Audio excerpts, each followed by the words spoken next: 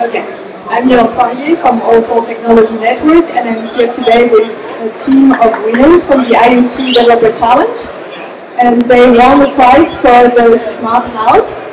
So Dimitri and Vladimir from Belarus. So tell us a little bit about the project, or how was your experience with it? Our project is a smart greenhouse automation robots using Java, Raspberry Pi, and multiple sensors. The idea is quite simple. We have a small greenhouse which controls light, watering, humidity, temperature, and it fully automated and can work without supervision. And you can remotely access to it and see how it's going. So which technology was in the backend? Java embedded standard edition, 7 edition. The other stuff?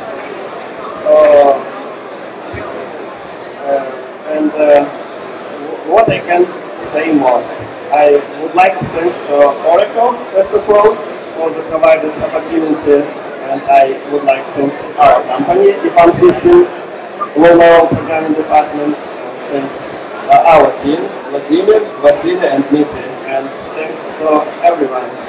And the last thing I want to say is, everybody of you have a brilliant idea.